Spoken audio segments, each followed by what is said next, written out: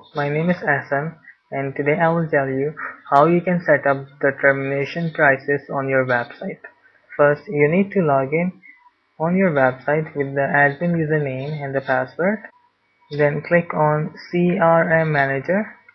Then in the price management, there is an option with the name of Call Rate Manager. Click on Call Rate Manager. Now you can see all the rates are already mentioned on your website.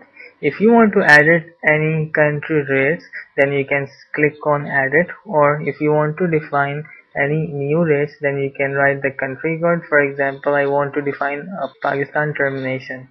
So I will write country code, which is 92, description Pakistan, call rate in dollars, which is 0.15, SMS rates in dollar 0.10,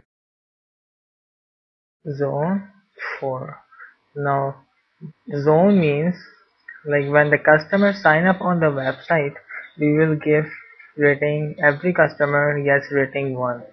Let's say customers can forward the calls on zone 1 countries. In zone 1 countries, in zone 1, the countries are which have low per minute charges rates. For example, US, Canada, UK, China.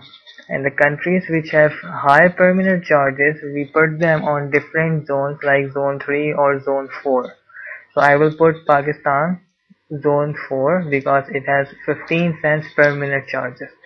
You can also check the per minute charges details on carrierx.org because you will buy termination from carrierx.org, and carrierx is an wholesale platform from where you can buy the termination. Like Pakistani termination will cost you around 8 to 10 cents per minute, and you can sell it on your website like 15 cents or whatever the amount you want to sell, and click on add code.